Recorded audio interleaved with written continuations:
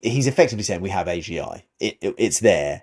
Got to do some mental gymnastics to come down on the idea that ChatGPT-4 is AGI, but not that we've defined it well, to be honest with you. How on earth are a court going to be able to confirm or not confirm that? It's impossible.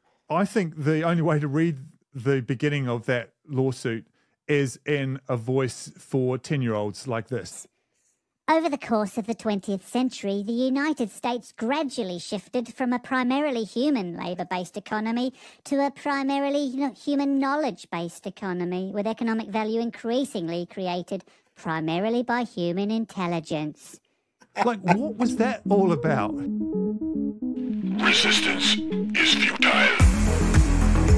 Welcome to the podcast, where we explore what's happening with AI, business, automation and culture, and ask, where on earth is all this going? Jamie. How you doing? Welcome to the ridiculous zone. The ridiculous zone. Yes, I think we might just about be entering now. I think we are on the approach. We might be entering peak ridiculous, if I'm honest with you. But before we talk about Elon Musk and OpenAI, you've had a not ridiculous weekend. You, in fact, got married. You had a beautiful weekend by the sounds of it. I had a fantastic weekend. Yes. It was absolutely wonderful. Honestly, one of the most magical days of my life. It was really pretty incredible. So, yeah, I am now happily married. Got the ring on the finger. She put a ring on it, and as I think they go. And I'm not going to make you sing it. No. Actually, what was quite funny is one of my sons made a speech, or both of them made a speech, but one of them, who's currently studying cinematography at uni, kind of made the point that thanks to him, the only reason he's doing that because of all the 80s movies that I forced him to sit through when he was younger. So excellent. That's what you call something influence. Something came out of Terminator. Yeah, exactly. Well, back to let's ditch all that gooey, gushy, nice stuff. Let's get back to ridiculous. Yes. What could you possibly be referring to? Last week, Elon Musk sued OpenAI for breach of contract, a breach of fiduciary duty, and unfair competition. Now, full transparency here, I don't know about you, but I find Musk to be both remarkable and ridiculous at different times, obviously.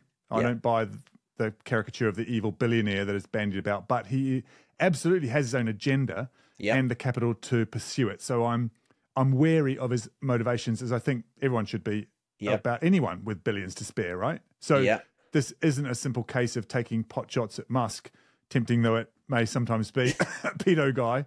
I wondered what you thought, at face value, about this, and whether or not you take Musk at face value of what this lawsuit is about.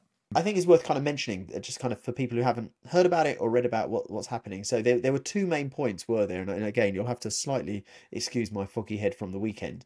But you had kind of part one, which is basically his gripe is that him and Sam Altman and Greg Brockman started OpenAI. He put in, ultimately, I think it was $130 million, I think, into it, with the founding kind of values and statement of the company being that it should, a bit like Google has do no harm, it would be like that. This is OpenAI. This is AI for good. This is not for profit. This is purely for the sake of coming up with good AI. So and what happened over time is that OpenAI has evolved and changed, and OpenAI now is for profit, even though it's kind of set up in some kind of very, very complex structure, business structure. You've now got Microsoft, who've got 10 or 11 billion in the deal as well. Microsoft are using OpenAI's technology to basically grow their whole Copilot. Basically everything Microsoft now does has a foundation of OpenAI underneath it. And what Elon Musk is saying is, and actually you can go back a little bit to what happened at the end of last year when there was the kind of the breakup and the makeup when Altman was kicked out, and then Greg Brockman was kicked out, and then that whole kind of kerfuffle that happened last year. That was so weird.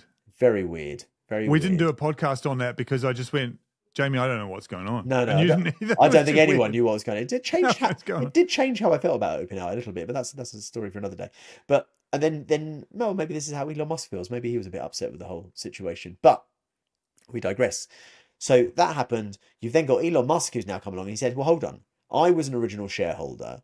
We set up this non-profit for good.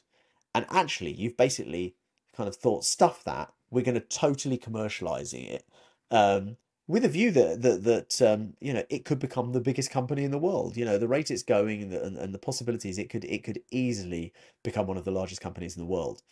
And so that's I think the first gripe with the lawsuit. He's kind of going and saying this is not what it should be, and actually you should rescind back to that basis. On the massive assumption that OpenAI was the vehicle by which AGI would become I viable, think, that was where he seemed to want to attention to be brought. he's effectively saying we have AGI. It's there. You've got to do some mental gymnastics to come Yeah. down on the idea that ChatGPT-4 is AGI, but not that we've defined it well, to be No. honest with you, yet. No.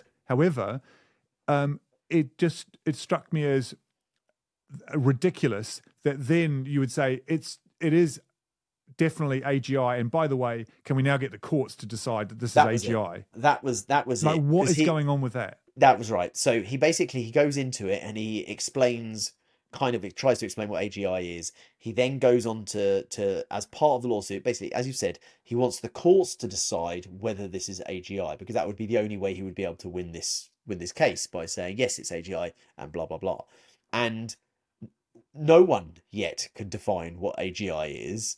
And I mean, even a lot of the tech experts and the people in the AI field can't really give a good definition of what AGI is or what the test is for that. How on earth are a court going to be able to confirm or not confirm that? It's impossible. It's impossible. And even if they did, it would not only be disputed, it'd probably be largely ignored. Yeah. The meaning of it would be, there is no meaning. A court Yeah. saying we definitely have AGI and here's the parameters now.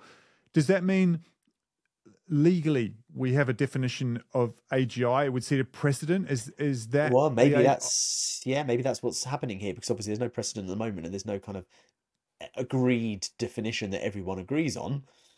So yeah, but then you think, why would he be one? Why? And how would that benefit him? Because potentially that could put some guardrails on his development and his AI. Well, then you come back to the fact that at face value, I think he's genuine in a lot of what he does. There is a PR element to it. There might be some bitterness. People are complex. I struggle as well a little bit with Musk. Not as a scent. I think it's a beautiful scent from the Body Shop, I believe, from talking about dear. the 80s and 90s. That's White Musk. Anyway, so yeah, Elon Musk. I struggle. Full kind of being transparent. I drive a Tesla Mobile. So not necessarily because I think it's the greatest car around. It just is. It is a very good electric car. So I love what he's doing with some of that stuff. I think his agenda is positive most of the time. But the AI thing, I've had a bit. I don't know. Ever since he was trying to force OpenAI to pause all of their development and all this kind of stuff, kind of way back when OpenAI really kind of came to everyone's kind of the forefront, it seemed a little bit like sour grapes. And knowing Musk as not that I do, but having observed him for quite a while, I was under the impression that this was just him trying to pause everyone else so that he could kind of catch up and kind of gain the advantage. But maybe I'm wrong. But that's, yeah. So I'm in conflict. I think he does some amazing things. I think he's got some good ideas. I do think there's a little bit of evil billionaire within him. I think I said on a previous thing, I mean, all of us would like to think we've got some evil billionaire in us somewhere, you know, some Bond villain waiting to burst out. If only we had the capital. Exactly, to build that Bond layer. You know, as I think I said in a previous episode, it's, you know, he is one disaster away from becoming a Bond villain. You know, that's all that needs to happen, and then he'd just be going So yeah, that's it. And I think we're going to get onto this case in a moment, because there's some more weirdness to it than I think at first glance. But I think there is an element of that goes with accumulating this much capital and having this much power that creates a bubble of your own interests that you think are world interests. Yes. And I think this case highlights the kind of distractions or the kind of preoccupations that people with a lot of money can have. They're not always bad. It's just that you can amplify everything that you do, and your agenda you start to feel is synonymous with the entire human agenda. Yes. So, you know, where my interests align are in the fact that Musk has at face value, and I think he's sincere in his face value, he has a positive vision for the future. And I don't think he's cynical about that. I just think he has Asperger's. He can't actually lie. He finds it very difficult to see himself as a villain, right? But that's normal because from doing screenwriting, one of the big lessons I learned when you're creating villains is you absolutely have to know that human beings cannot see themselves as a villain. So the mafia don cannot see themselves as a villain at all. In fact, they have a code that they live by. Every villain in real life and in pop culture have a good ones anyway, have a code they must live by. And Musk is no different. So I think he genuinely sees this as a public service. The weird thing, right, about this case is right at the beginning of the case, right? The general allegations at the beginning of the lawsuit. If you actually read the text of the suit, it begins with a massive history lesson. Over the course of the 20th century, the United States gradually shifted from a primarily human-based economy to a primarily human knowledge-based economy with economic. You know, I don't know. I have to say, I picked up. Obviously, I was a little busy over the weekend, getting married. And, of course, But you managed to have a sideways glance on your phone while you were doing your nuptials. She didn't mind. Yeah, exactly. And so I caught this, and I've been watching it, kind of skimming through it, seeing stuff on X and whatever, and it kind of took me by surprise on exactly what you're saying, which is, I've had to deal with the odd, not quite Musk lawsuit, but bits and pieces over my 20-year career, and it didn't read like a traditional lawsuit. It read, like you said, like more like a story, and it was very verbose and very kind of colourful language. It seemed it didn't seem like legalese to me. It was no, not at all. No, it was, and I was trying to wonder where it was going as I was kind of following it. I know. So it seemed more like a press release. I think the only way to read the beginning of that lawsuit is in a voice for 10-year-olds like this. Over the course of the 20th century, the United States gradually shifted from a primarily human labour-based economy to a primarily human knowledge-based economy, with economic value increasingly created primarily by human intelligence. Like, what was that all about? Like, honestly. Hold on. You can't just skip over that voice. That voice. Oh, that old thing. For those that are not watching and are just purely listening, that voice actually suits Dave's face better than his actual voice. That's brilliant. So that's all well and good. The idea of giving a press release as a lawsuit. Okay. But then, and this is the bit I really want to talk about. Okay. Listen to this, and I'm not going to do it in a silly voice because this is the bit that I'm remotely was serious, but unintentionally serious in the preamble. Okay. Our entire economy is based around the fact that humans work together and come up with the best solutions to a hard task. If a machine can solve nearly any task better than we can, that machine becomes economically useful, more economically useful than we are. Humans. As Mr. Joy warned, whoever Mr. Joy was, yes, with strong AGI, the future doesn't need us. Mr. Musk publicly calls for a variety of measures to address the dangers of AGI, from voluntary moratoria to regulation, but his calls largely fell on deaf ears, yada, yada. He's not heard of Mustafa Suleiman, obviously. But help me understand, Jamie, are tech nerds saying that AI is an existential risk because they can't possibly imagine a future in which human beings can exist at all if they're not economically useful? Well, I think let's just take a little step back here. Isn't Elon Musk producing robots that do what humans do, and cars that drive themselves? A lot of stuff that he's doing is utilizing the very thing which he is kind of moaning about here is what he's doing as well. So but he's going to be good with it, and that's the difference. Yeah, he's not going to be a Bond villain. No. And once again, it does sound like sour grapes, doesn't it? Damn, they got there before me, and everyone loves ChatGPT. It's become the kind of term that everyone's using. Why are they not talking about Grok and X? And this is what it sounds like. This does not sound like. Yeah. Well, I mean, that makes him sound quite petulant, and maybe that is the case. But do you not see what I'm saying, though, that in if it's not face value, if this is just a ploy, then fine, we could probably ignore everything that's in the lawsuit. That's true.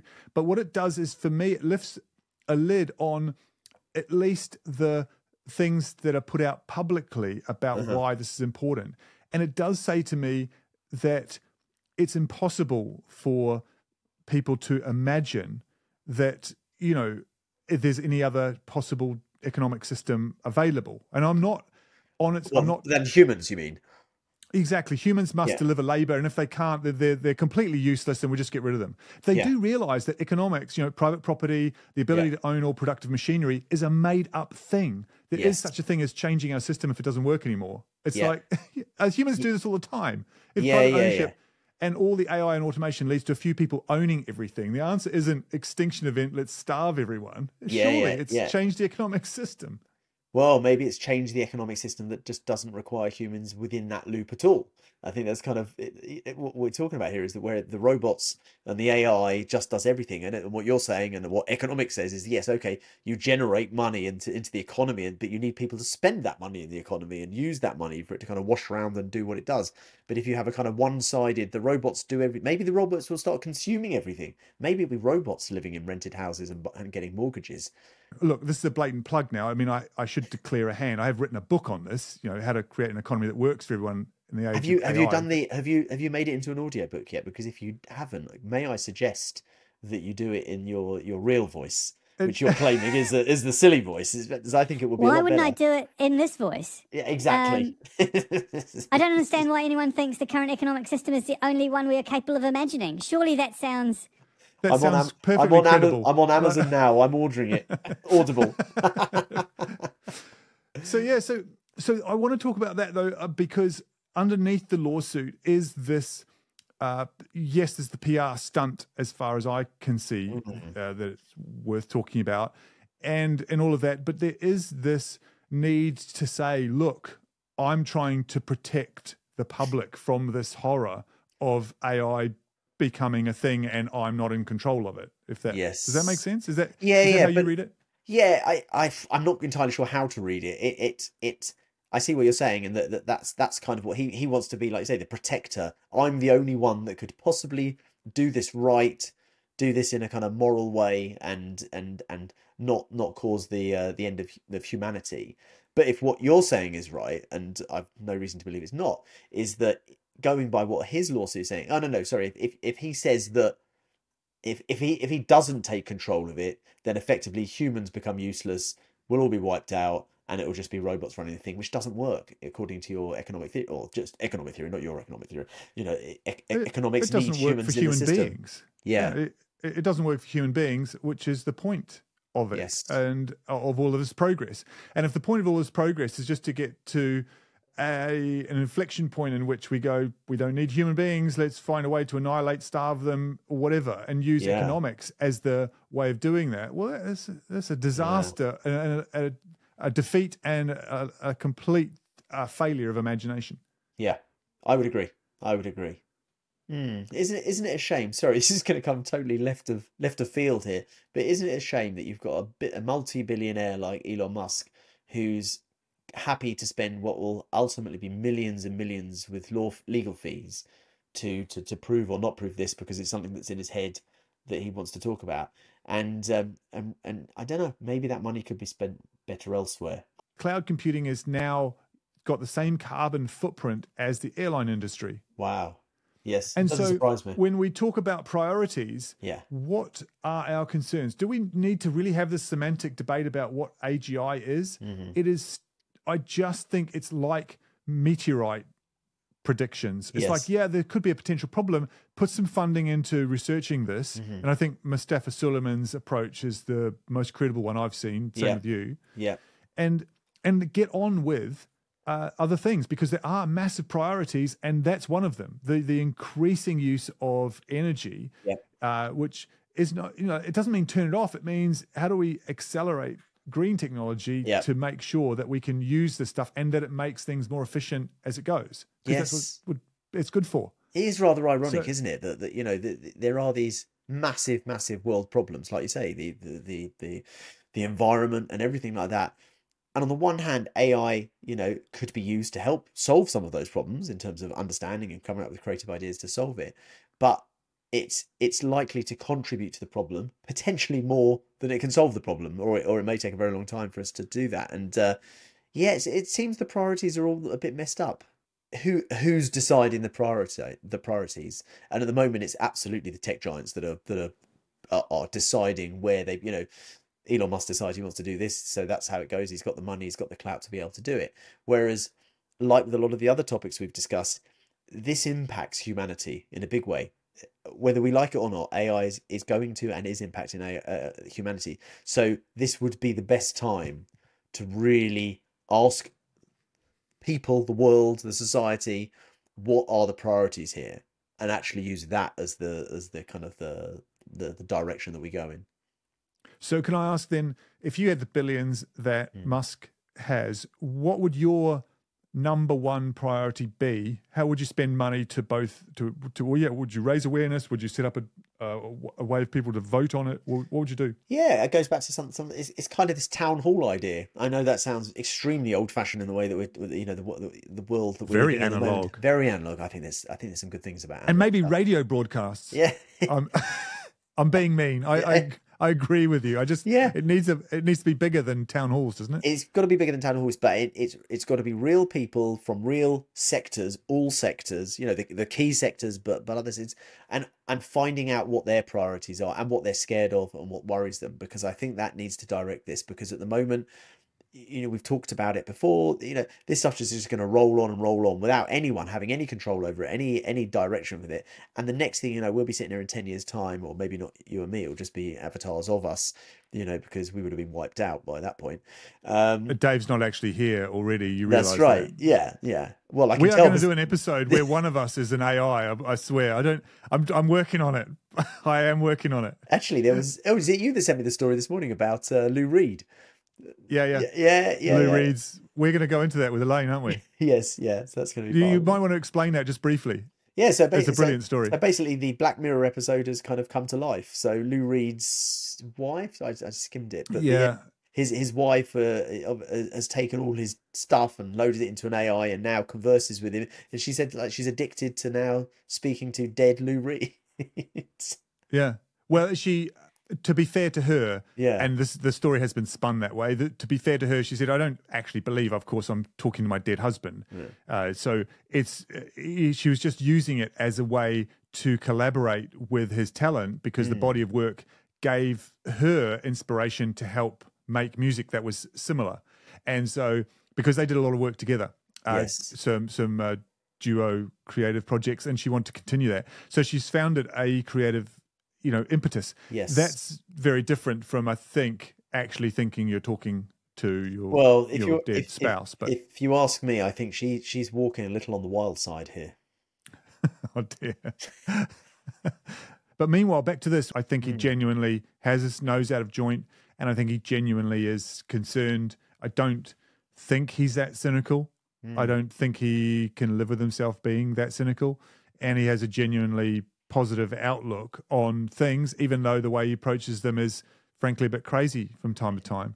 But I definitely don't see him as a genius like some of the fanboys do. No. I do see him as remarkable. But the reason I don't see him as a genius is for just some of the massive personal failings that he has, which leak out into the public space all the time and unsettle people who are trying to deliver on a lot of what he's doing. Yes. That strikes me as not exactly leadership quality. He reminds me of when Trump was on kind of Twitter at the time, all the time. And it's like, just thinking out loud, this is maybe a little like the Neuralink. Maybe like Trump, Elon Musk, you just get this kind of stream of consciousness coming out through Twitter or X, kind of as they think it comes out.